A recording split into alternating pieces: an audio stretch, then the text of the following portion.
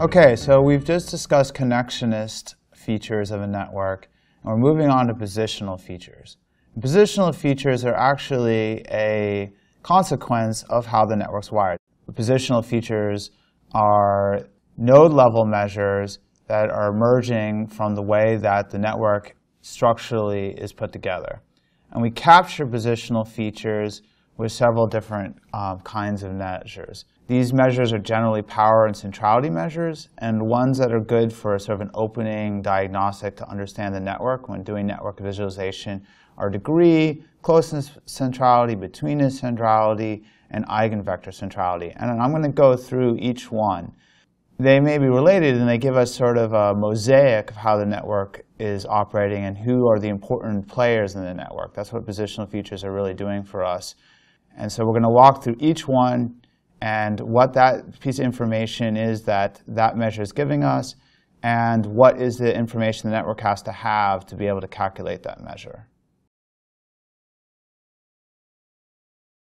Okay, so the first measure that we are bringing up is degree centrality. Now, we've talked about degree centrality a little bit in the past in the example. If you remember, in the lab, I was making the size of the network proportional to the nodes in degree centrality. Just to review, degree centrality in general is how connected the node is. And remember, when we were talking about connectionist features, we were looking at the distribution of nodes and how connected they are and the probability of being either highly or less highly connected. So degree centrality can be calculated on a very simple binary network, and it doesn't need directions. But if we don't have directionality in our network, we can get a very different story than if we do have it in our network. So in our first example, we have Jill in the center of the network. It's not surprising. Jill has tons of connections. Jill has high overall degree centrality. If we think that having lots of connections is important, which we often do in networks, then Jill is probably a pretty important person.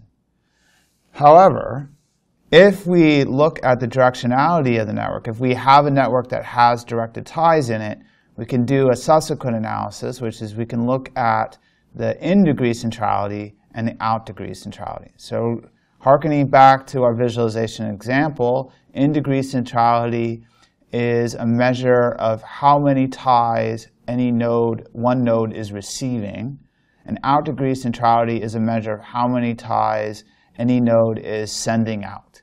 And you can imagine in different analyses that these measures might be more or less important. In the colleague and discussion network example, we were focusing on in-degree centrality because, frankly, people can't choose who nominates them, and being nominated by someone can indicate some important information, whereas people can nominate as many friends as they want, and frankly, people often have a desirability bias. They want to say, I have lots of friends, and so our out-degree centrality in those kinds of networks is a little less trusted measure.